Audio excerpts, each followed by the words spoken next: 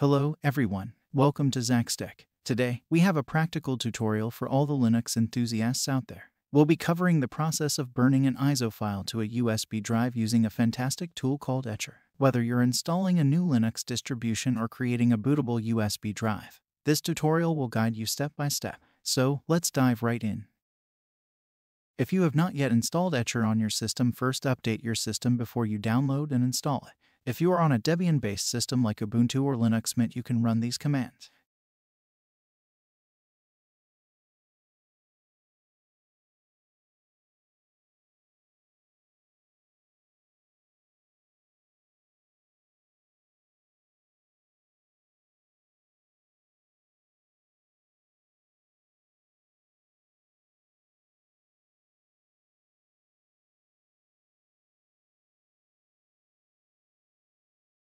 Go to the official site and download Etcher. Etcher is a user-friendly, open-source tool that makes creating bootable USB drives a breeze. It's available for Linux, Windows, and Mac OS, but today, our focus is on the Linux version. But the process of burning an ISO image is just the same. Select the Linux version 32-bit or 64-bit depending on your computer. It is most likely 64-bit unless your computer is very old. While it is downloading, install the libfuse if it is not installed, otherwise you will get an error when you run the application.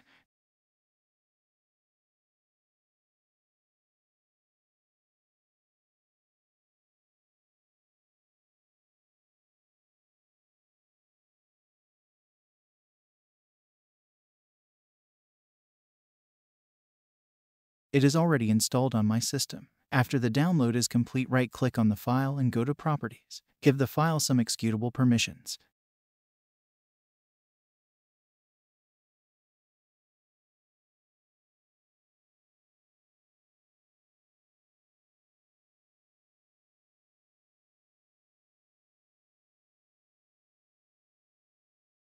You can now open the application. Now that we have Etcher, let's go ahead and burn an ISO file to a USB drive. Connect your USB drive to your computer and make sure it's empty or that you've backed up any important data.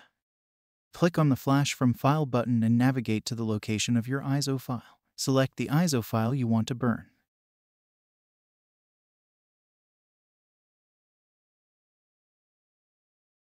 Click on the Select Target button and choose your USB drive from the list. Be careful not to select the wrong drive, as this process will erase all data on the selected drive.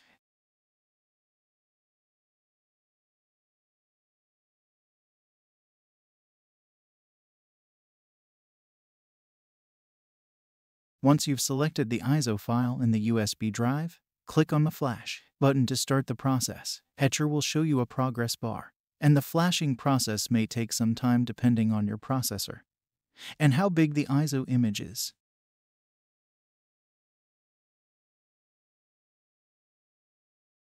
Etcher will automatically verify the right process to ensure everything was copied correctly. This step adds an extra layer of assurance that your bootable USB drive is ready to use. When the process is complete, you'll see a success message. Your USB drive is now ready for use. And there you have it. You've successfully learned how to burn an ISO file to a USB drive in Linux using Etcher. If you found this tutorial helpful, don't forget to give it a thumbs up, subscribe to our channel for more Linux tutorials, and hit the notification bell to stay updated.